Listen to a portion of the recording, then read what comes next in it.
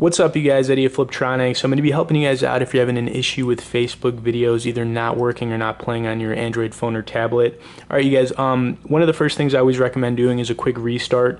Restarting can work a lot of the time if there's an overheating issue going on and you haven't turned your device off in, a really long time. So I always recommend doing a restart, maybe even let it sit for 3 to 5 minutes and then, turn your phone or tablet back on.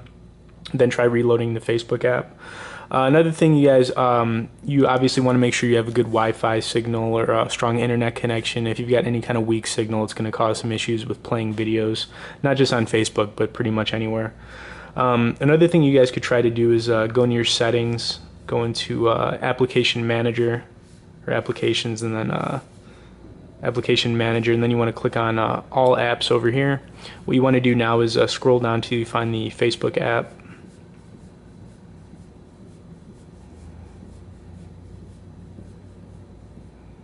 Right, there it is. So once you get in here, you guys, you want to click Force Stop and then Clear Cache. Then you want to try, restarting your phone or tablet and then reopening the Facebook app. This is something that works pretty well whenever there's an app that's having some issues.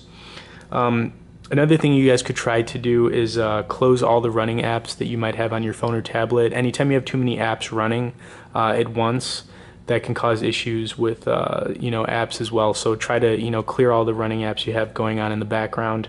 Another thing you guys could try to do is delete the Facebook app and then reinstall it. That's something that I usually have a lot of luck with whenever I'm having an issue with an app that's not working correctly. So you could try uninstalling it and then reinstalling it.